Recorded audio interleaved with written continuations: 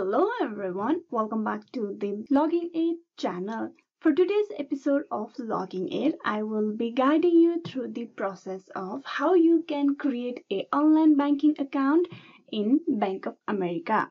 Now to begin with, first of all, open a web browser and open a new tab and type in bankofamerica.com in the search bar.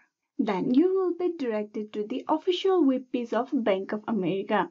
Here you can see the option of enroll in the sign in box. You click on enroll for the new account user.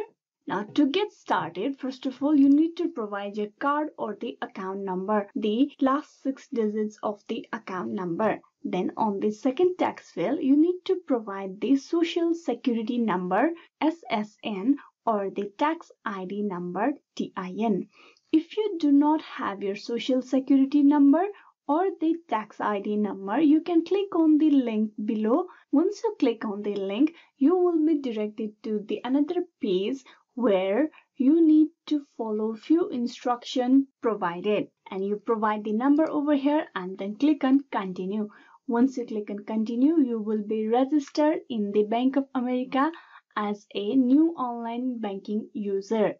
Once you have registered, you can go back to the homepage of the bank, and there if you provide your online ID and the passcode that has been provided to you during your account creation and click on sign in, you will get signed in into your online banking account.